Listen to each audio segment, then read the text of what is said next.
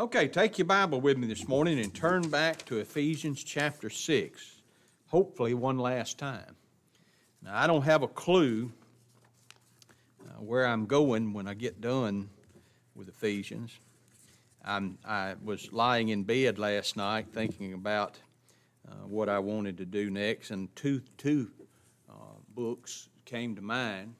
I've taught on both of them previously, but it's been years ago. It's been almost over a decade on one of them, and almost 12 years on the other. I thought about either going back through and doing Song of Solomon verse by verse, or else do you remember when I did Jonah on Wednesday night? Do you know?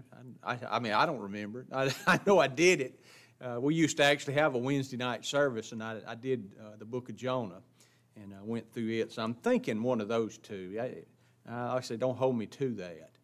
But that's my plans. I pray the Lord to give me some direction, wisdom, and instruction on where He would have me to go. We want to finish this thing up this morning as we consider the believer's warfare one last time. And we'll just tag on to the end of it, the conclusion. And there's not a whole lot to be said about beginning in verse 20 through verse 24, because it's just basically Paul's closing argument, which we will touch on it. But we want to really kind of zero in this morning, because we've been trying to get here for two previous lessons, and we're here today to talk about the weapons of our warfare. We hear so much in our day about the weapons of our warfare, but most people are absolutely clueless when it comes to the weapons of our warfare. Most men and women, religious men and women, people that are moral, sincere, dedicated, committed, go to church all the time, love their husband or their wife or their children or their parents, doing upstanding men and women in the community, good grandmothers, good grandfathers, good aunts and uncles, all those things that men hold in such high esteem. They seem to think that this spiritual warfare has to do with the things of time and sense. It has to do with the struggles against the immorality that is so prevalent in our country today, and it is. But I tell you what, you tell me, in comparison to other civilizations that have existed throughout time, tell me how we're more immoral or more ungodly than any others before us. Or they seem to think it has to do with maybe abortion, or it has to do with pornography, or it has to do with alcoholism or drug addiction, or all these things that are, listen, don't get me wrong, in reality all these things are sinful and evil and vile. All of them lead to destruction. All of them for the unbeliever end in death, do they not? The wages of sin, death. But the gift of God, eternal life through Jesus Christ our Lord. So if that's not the warfare, if it's not me stopping drinking, stopping smoking, stopping cussing, stopping doing what men and women define as the warfare that we're involved in. You know, you hear religious people make this comment when they do something that they think is evil and wrong and vile. Who they blame it on? The devil made me do it. Well, why did the devil make you do it? Well, I didn't use the weapons of the warfare. Well, number one, like I told you last week, if you're not a justified saint, if you do not at this moment rest in Christ Jesus, the Lord, your righteousness, you're not even in the warfare. You're a captive of Satan, right? You are. I don't care how good you might look to us right now. If Christ Jesus is not the Lord, your righteousness, what are you? You're an idolater. Right now, you are an enemy in your mind by wicked works. And that's not being a bad person. Wicked works are what? Resting in, relying upon, trusting in anything other than what? Christ, His blood, His righteousness alone. And see, as we consider the believer's warfare, we have to always keep this in mind. This popped into my mind this morning as I was sitting there going over my notes one last time. Our Lord Jesus Christ said this, I am the vine. Right? In other words, He's the source. You, not the world, but you, who? Believers. Justified saints. You, the branches. Not trying to be branches or trying to hold on as branches. There's a lot of religious people trying to hold themselves at the place of a branch. He says, I'm the vine. Every one of my children, they're not just kind of danglers, holding on for dear life. I used to use those kind of, tell you, there's going to be some believers going to just get in by the skin of their teeth. There ain't no believers getting in that way, Kenny. There's an abundance entrance to all God's elect. Listen, every one of God's children, now I believe this with all my heart, every one of God's children are going to enter heaven just like Stephen did. Because Stephen went to heaven not because of what he did that day when they stoned him to death. What did he go to heaven for? The one he told them about, based on his blood, his right. So he says, I'm the vine, you are the branches. Not trying to become, you are. He that abides continues in me, and I in him, the same bringeth forth much fruit. Now listen to this. For without me, you can do nothing. Doesn't that agree perfectly with what Paul said in Romans chapter 7?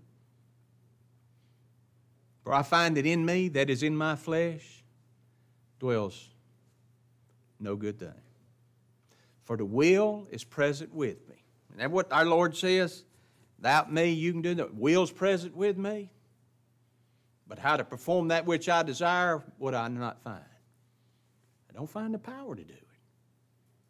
It amazes me how many times through the believer's life, myself included, we have tried to conquer some particular sin,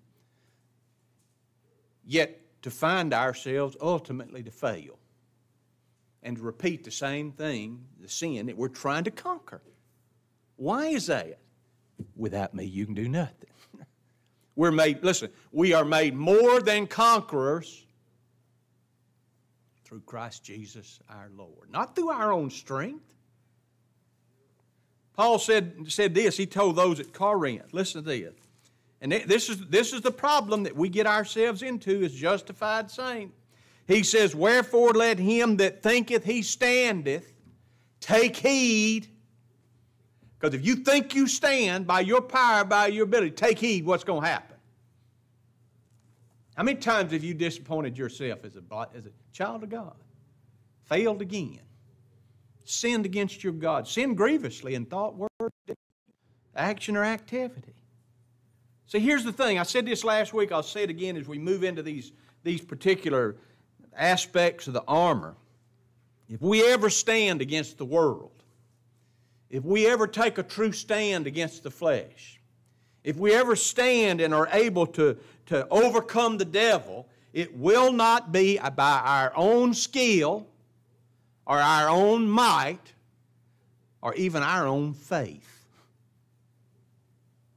It'll be by prayerful, thoughtful, Spirit-led obedience to what Paul wrote to these at Ephesus about. What did he say? This is how he starts off these weapons of our warfare. Finally, my brethren, be strong where?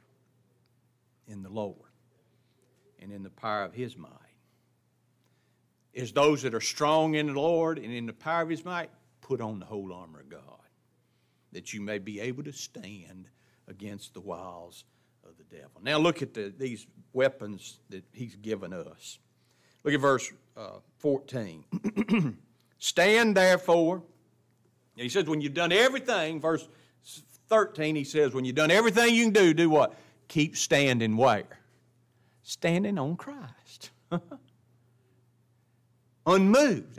A verse that always comes in my mind is this. The just, the righteous, live how? By faith. When he made that statement, he said also, we are not of those that draw back to perdition, but of those that believe to the saving of the soul. In other words, the child of God, you can't make him stop believing. You can't move him off of his hope, no matter how bad things might appear outwardly. So he says, stand therefore having your loins girt about. Girt about with what? With truth. The law was given by Moses, right? John 1. The law was given by Moses. Grace and truth came by Jesus Christ.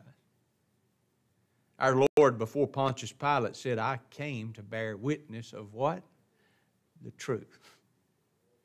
He that's of the truth, what do? They hear my voice. Now they do. This is the first part of the armor mentioned. Because think about it. This idea of the truth being girt about our loins, it's the foundation of the entirety of this armor that we've been called to put on. That word translated having, he says stand therefore having. And I've often wondered about that. You see words and you look at them in Strong's and they'll have a word, and usually it'll have a number behind the word that tells you the Greek word or Hebrew word for it, and then behind that, in these little greater than, minus than signs, it'll put another number, and it tells you whether it's a verb or adjective or a noun. Well, I kept running into words that had a parenthesis with a zero in it. And I thought, I kept looking for a zero. What's a zero mean? Well, I did some digging and kept looking, and I got to looking at this verse, and I noticed that word having, therefore, that word having, and the word gird about, it's the same word. And it's got a zero in between it. You know what it does? It means that in the way this is literally written, this word having and this word gird about, it's the same word. And it means this. It means the girdle, the truth, as a girdle. Or it means this better. I think this is the best translation of these three words together: to equip oneself with the knowledge of the truth. In other words, be wise in the Lord and in the power of His might. It has to do with the gospel.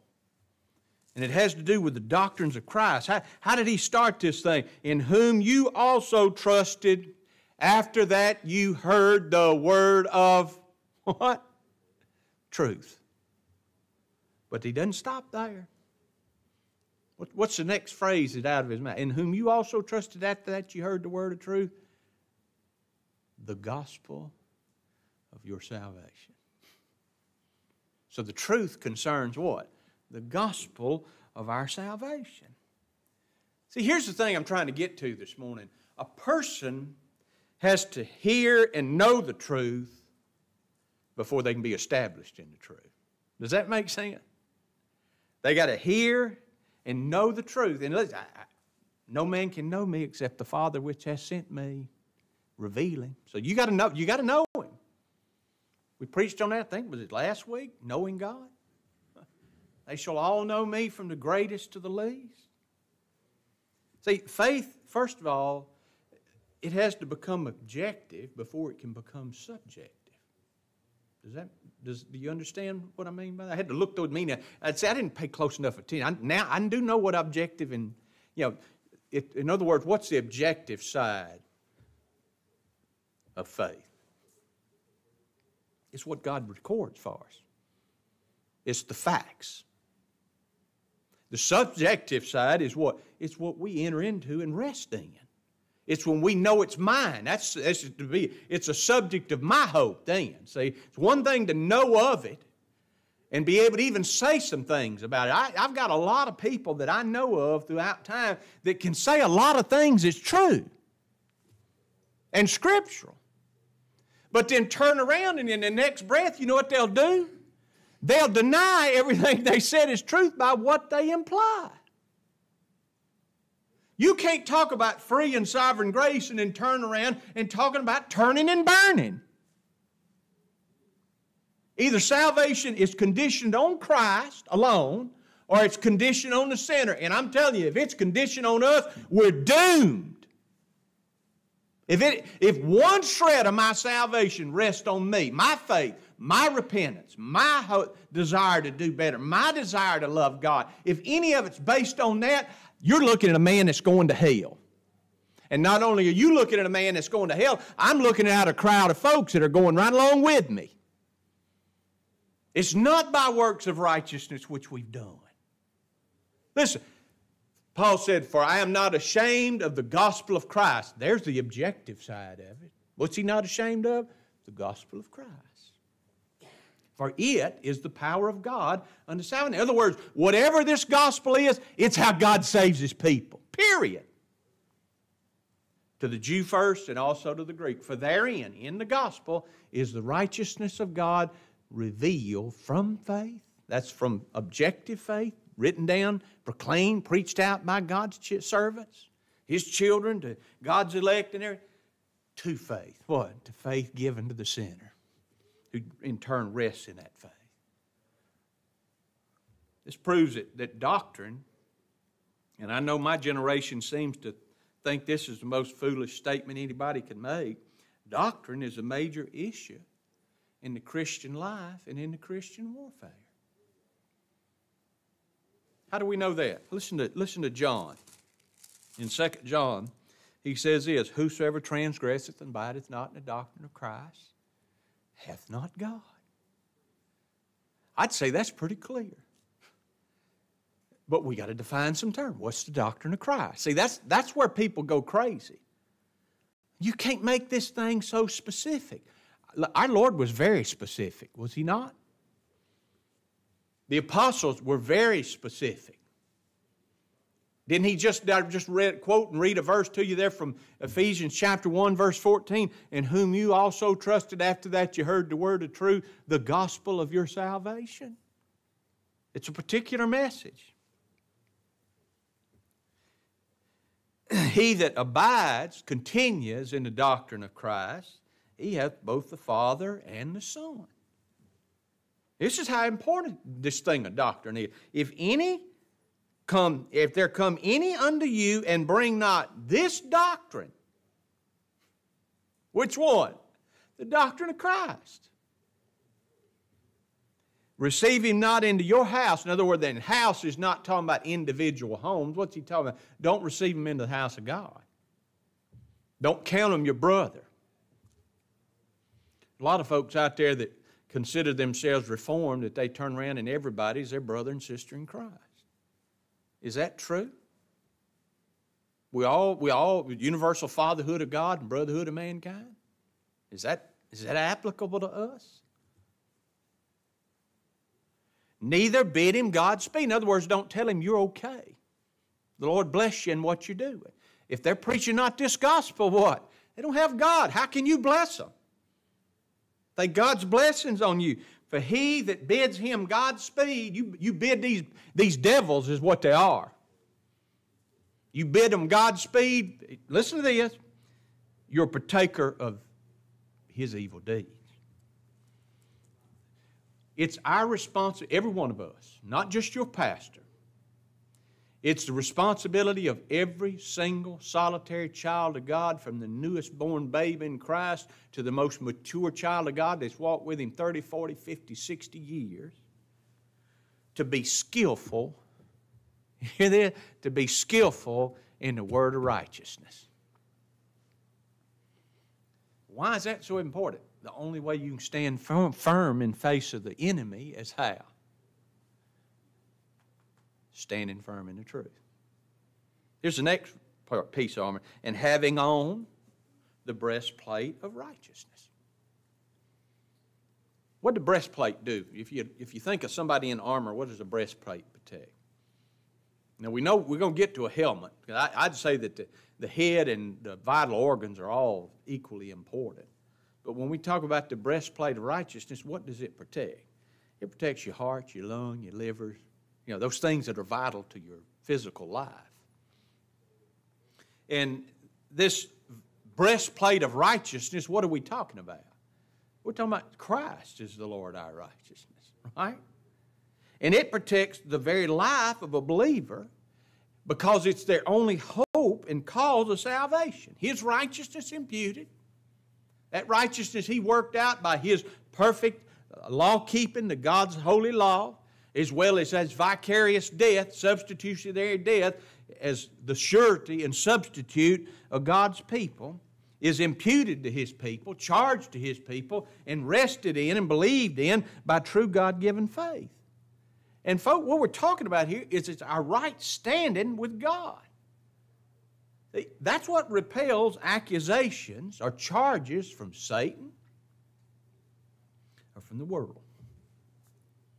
Who shall lay anything to the charge of God's elect? Think about that. Who shall lay anything to the charge of God's elect? It's God that declares righteous. It's God that justifies. Who's he that can condemn? Who's the only one that can condemn you? Christ that died. Yea, rather, that's risen again, who's even at the right hand of God, who also maketh intercession for us. So the only one that could condemn me would never condemn me, because what did he do? He died as my substitute. Listen, our Lord Jesus Christ, think about it. He literally bore our sins in His body on the tree, and by His stripes, what are we? We're put in a healable position. Not on your life. We're healed. We are right now the righteousness of God. It's not something waiting out there. No, we'll see it in its fullness, but we're that now. Do you understand that? God views us right now holy and accepted in blood. We're saved and we're eternally secure based on Christ's righteousness alone. That's what this breastplate, having on the breastplate of righteousness. I think one of my favorite verses, I quote it to myself all the time, and I just keep thinking about it and thinking about the words, and I've looked it up in every different kind of translation that I can look up, and I've looked at the individual words, but it means so much. It's so rich. It's so full. It's so comforting. It's so encouraging to me as a child of God, and it should be to all God's children. It's Acts 13, 38, and 39. You ought to memorize those two verses. Be it known unto you, therefore, men and brethren, that by this man is preached unto you. I wrote an article this week and put it on Facebook and put it in the bulletin. What's preached to you? What's preached to you every time somebody stands up here? What will be preached when Kenny stands up here in July? What's preached or taught or spoken out when we have other men read and lead us in prayer? What's preached out? Forgiveness of sins. And by Him, by this person, through whom this forgiveness was to come, by Him all the believing are declared righteous, are justified from all things. How many things? From all things, from which they could not. You hear that? They could not be declared righteous by the law of Moses. I tell you what, our state, I'm grateful for the dude that's running our state now, but I always keep in mind the powers that be, where'd they come from? And I'll say this to you because we're headed toward another election cycle. And I'm telling you from the Scriptures, not from my thoughts, from the Scriptures, who's going to be your next president? Who's going to be elected? I'll tell you who's going to be elected. Exactly who God has purposed to be elected. Do you believe that? If you don't believe what the book tells you. The powers that be, where do they come from? How did Pharaoh rise to power? How did Caesar ever achieve greatness? You think these guys pulled them stuff up? I tell you what, the richest man in the world is who? Elon Musk. I guarantee you from what I've read about that man, he don't believe anything except the dollar and success. But where did every dollar that he's got that made him the richest man on the planet, where did it come from? He says he makes his rain to fall on the just, the righteous, and the unrighteous. And see, that's the thing that puzzles us. We're like, well, why can't we have more? You got exactly what you're supposed to have. You hear me? Because if it was in your best interest and for His glory for you to have more, you know what you'd have? You'd have more. Because I guarantee you, most of us, without exception, you give us more, it ain't going to bring us closer to Him. What does it do? We go the other direction. That's just humanity. It's human nature. That's the way we are. Christ made us right. Look at the next part of the armor. And your feet shod with the preparation of the gospel of peace. I'd have you to notice here that he didn't say to have you, doesn't say to have your feet shod with the gospel of peace. But he says that you'd have your feet shod with the preparation of the gospel of peace. You say, well, that's no different. Yeah, it is. He's already discussed. What if we, as a child of God, we already know the gospel of peace. See? So he's not saying you do this so you'll get peace. He's saying you be prepared. To me, this is going back to what Peter said in 1 Peter chapter 3. Sanctify the Lord God, 1 Peter 3:15, sanctify the Lord God in your heart. Be ready always to give an answer to every man that asketh thee. Here's the preparation of the gospel of peace. The reason of the hope that lieth in you. Look, we have the hope of God. We have Christ in us, the hope of glory. Be ready, be prepared. Make it your diligent duty to be able to articulate the gospel. I'm going to tell you what, a lot of us, myself included, we are shirking our duties as children of God. It's our responsibility to take this book. You should be diligent students of this book. Every one of us. And how many of us, if we're honest, and I'd never ask anybody to hold up a hand and say, but how many of us this week, seriously, ask yourself this question, have I, as one whom Christ gave all for, to attain my salvation, how much time have I dedicated this week to looking at what I've been given in Christ? How much time? A minute? 5 minutes? 10 minutes? Thou wilt keep him in perfect peace whose mind is stayed on thee. God, help my mind be stayed on you all the time. Now, that doesn't mean ignore your wife or your children or don't do your job. I hadn't said that. But I tell you what, if you work from 7 to 5, most of us, unless you're older like us, I go to bed now. I'm headed toward bed at 9 o'clock. But that's still 4 hours. Couldn't I pick up the book or pick up a good commentary on God's Word? Or if you don't, I just don't like reading that much. Well, most of them you can listen to. Listen to things that fertilize your mind with the promises and the blessings that you've been given in Christ Jesus your Lord. That word translated your feet means to place one's foot on the vanquished.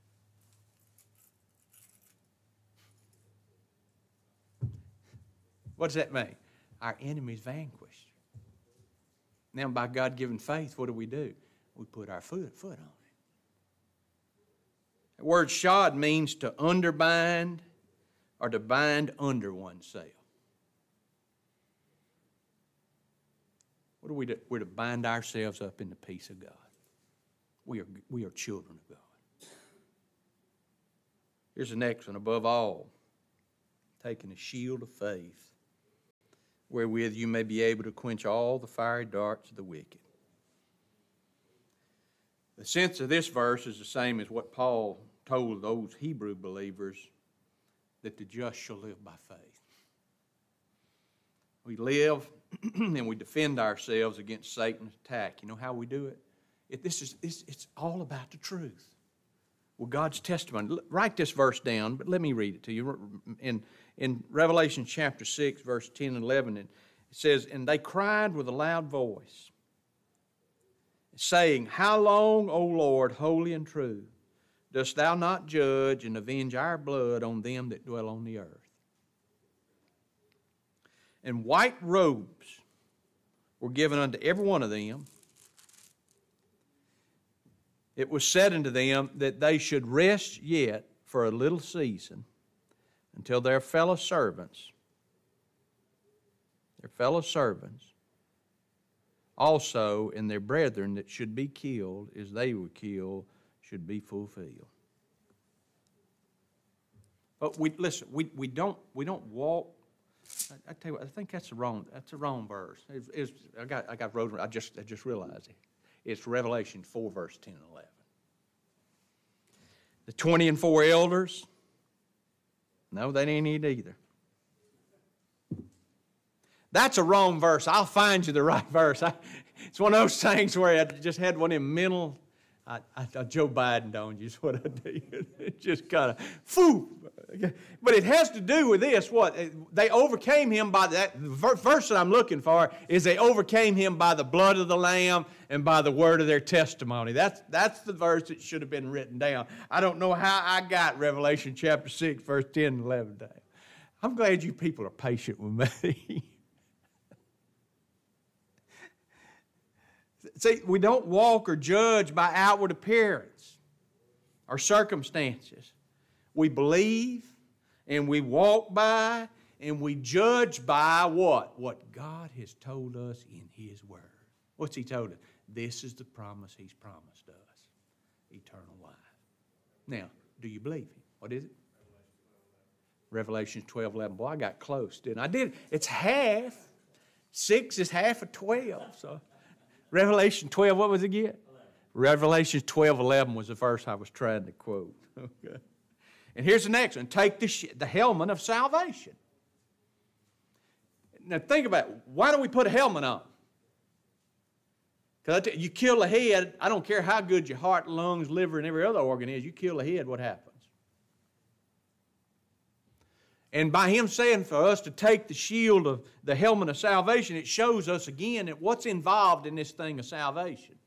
Our minds, our understanding. I always think about that. Come now, let us reason together. What's reasoning involved? Your mind, will, and understanding.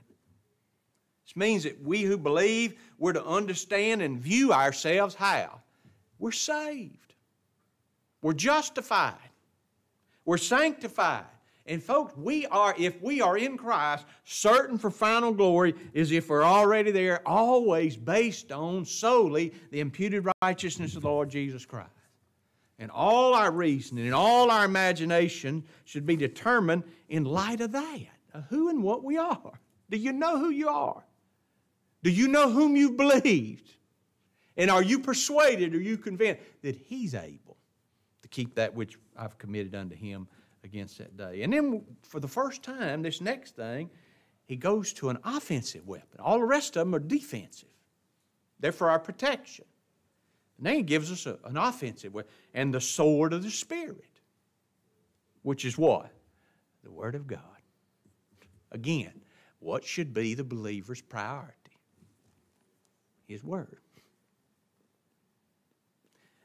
In my shelf in my office, I got a bookshelf. I've got a filing cabinet in my office. I have every birthday card and anniversary card and birthday cards from my boys. And now late, for the last 7 or 8 years, I have birthday cards from my granddaughter. I have cards in that shelf from when my son and daughter-in-law told me that I was going to be a grandfather.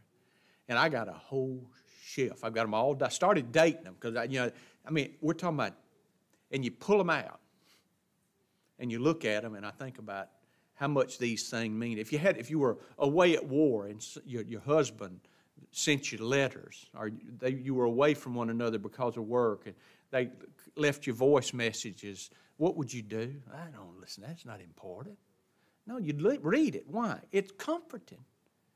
It relates to them what we have, what we possess, the love and fellowship that we enjoy one with another.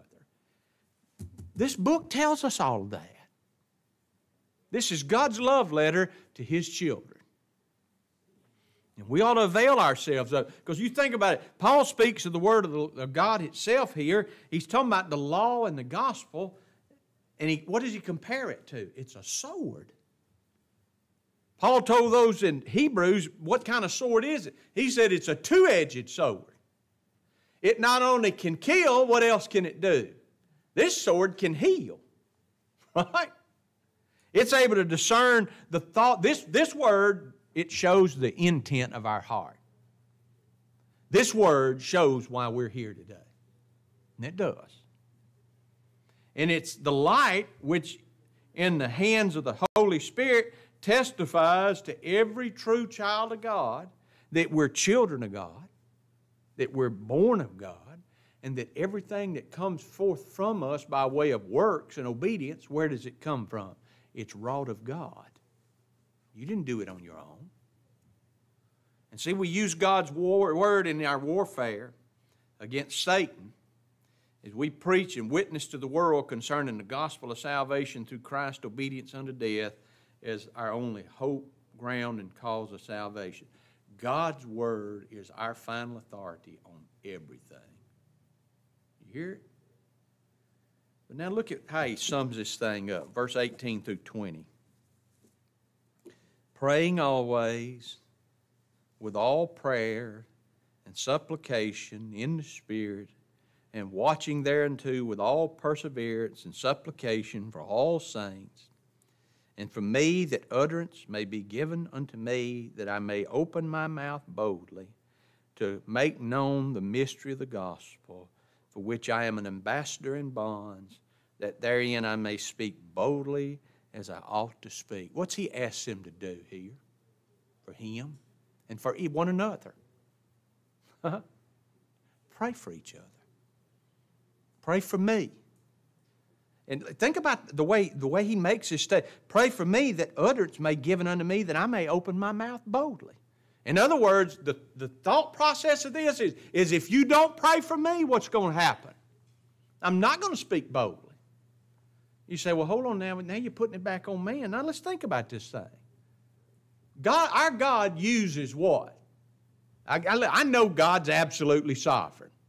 And I know everything that's going to happen in this life is going to happen on purpose. Every bit of it. But I also know this. How does God accomplish His will? By means. The gospel is His means. Prayer is one of His means. I tell you what, every time you go back and you read the Old Testament in particular, every time God was going to do something, you know what He did? He moved on the hearts of His people to pray, not their will, but whose will be done. When our disciples asked Him, said, Lord, teach us to pray. And He taught them, what did He tell them how to pray? Thy kingdom come, thy will be done. You think about it, prayer is one of the main means that God has given His children by which we grow in grace and knowledge of the truth. That we receive His blessings, spiritual blessings, and by which we withstand all the enemies of grace. And like I said just a moment ago, their prayers were the means that God used to deliver Paul and other ministers from the dangers of the enemies of God's grace. I mean, I swear it's hard, and I know I've mentioned this so many times from this pulpit. True prayer is it's tough. We don't know what, I find myself thinking about that all the time. I don't know what to pray for, and I don't know how to pray for it. Do you? Now, I can throw up some words, but I'm talking about really pray. Really submit myself. That's what, you know what prayer, true prayer is? It's an admission that I got control of nothing. That's what true prayer is. It's throwing myself at the feet of the God that has everything under control. We should pray, remember to pray for our brethren. And that's what He's calling on them to do here, who minister the gospel. You should pray for your pastor. Have you prayed for me this week? I covet your prayers. I tell you, I hope and I trust that you occasionally, by God's grace, say, Lord, let that man not lead him and guide him and direct him as he teaches us. Because I don't want to go astray on this thing, Kenny. I don't want to make any errors. I don't want to deceive anybody. And I certainly don't want to say anything that's contrary to God's revealed will by way of commandment. And I would that you would pray that the Lord would lead, guide, and direct me to teach you and lead myself in the perfect way of righteousness. And we should always remember to pray for our brethren who are going through trials and tribulation and affliction, whether it's physical, mental, or spiritual. Pray one for another. Go read the epistles. And see, that's the thing. We have a tendency to take lightly the means of grace that God's given us. I know this much, the effectual, fervent prayer of think about it, effectual, fervent prayer of a righteous man avails much. Hold on now. Wait, there's none righteous, no, not one.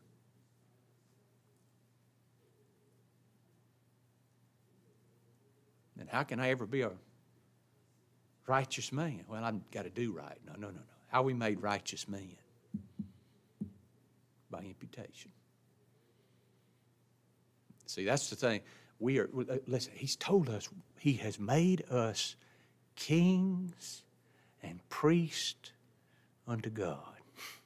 That's our present abiding position. And those priests in that Old Testament tabernacle, you know what they did? They prayed.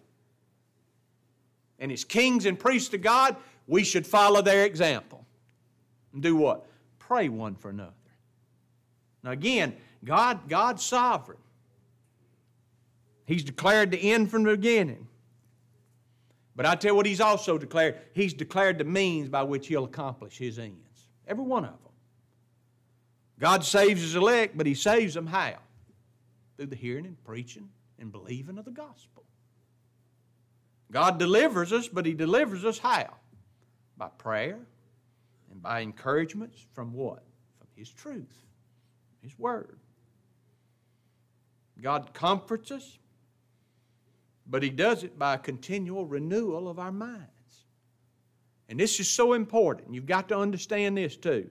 Prayer, though it is an effective means that God has given us to use, it is not prayer is not a modification of the will of God. In other words, you hear people all the time, I need y'all to bombard the throne of grace for my child or my wife or my job. It's as if somehow or another, if we stack enough up there, that He'll throw up His hand and okay, I'll change what I'm going to do and I'll do this. It don't change God's will. It's a glorification of God's will and His power. Folks, the saints are called to pray. And you know what true prayer is? It's an act of worship. True prayer. That's why I try to be careful when I pray. It's an act of worship. It's a bowing my will to His will. But then notice how he closes this epistle out. Look at verse 21 through 24. But that you also may know my affairs and how I do. Tychicus, a beloved brother and faithful minister in the Lord, shall make known to you all things, whom I have sent unto you for the same purpose, that you might know our affairs, and that he might comfort your hearts. Peace be to the brethren, and love with faith, from God the Father and our Lord Jesus Christ. Grace be with you all, be with all them that love our Lord Jesus Christ in sincerity. You see that? See, there's a difference between saying I love Him and loving Him in sincerity. Now, there it is. And here's the thing. When I think about the way Paul closes this argument, you can't help but go back to when he left him. He spent 3 years in Ephesus preaching the gospel there before he left. And when he finally determined to leave there, he called all of the elders together and told them that, what he had done, how faithful he had been to preach the gospel. And it said when he told them that he was leaving, they all wept. And they didn't weep. The reason they wept is not so much that Paul was going away. They knew when he went away, you know what they said, how it records it in the book of Acts? Said they wept over the fact they knew they'd see his face no more. And so he sends words to them by this man Tychicus to comfort them. Look, I'm okay. I'm exactly where I'm supposed to be. And see, here's the thing. he's more concerned about them. This man's headed to Rome to stand before Caesar. He's been imprisoned. He's been shipwrecked. He's been in a multitude of hard ways. And yet his concern is what? I want you comforted. I want you encouraged. And Paul closes by showing his love and concern for him. What does he do? He speaks peace to them. He pronounces the love of God upon them. The love of God is upon all those who believe the Lord Jesus Christ in sincerity. This means that they realize that their only hope of eternal life is in the Lord Jesus Christ, His righteousness imputed, and that they're wholly dependent upon Him, knowing that God's faithful to bring them to glory, because Christ has met every single solitary condition of their salvation. And I'll close this book with this. This is that love of God that's shed abroad in the hearts of every believer. And this love of God that's shed abroad in the hearts of every believer, you know what it does? It brings out their love toward Christ. We love Him. Think about it. Why do I love Him? Blessed be the God and Father of our Lord Jesus Christ, who hath blessed us with all spiritual blessings in heavenly places in Christ Jesus, according as He hath chosen us in Him before the foundation of the world, that we should be holy and without blame. Think about it, holy and without blame before Him. We love Him. Why? He chose me simply because He desired to choose me. It didn't have anything to do with me. It had everything to do with His sovereign will and purpose.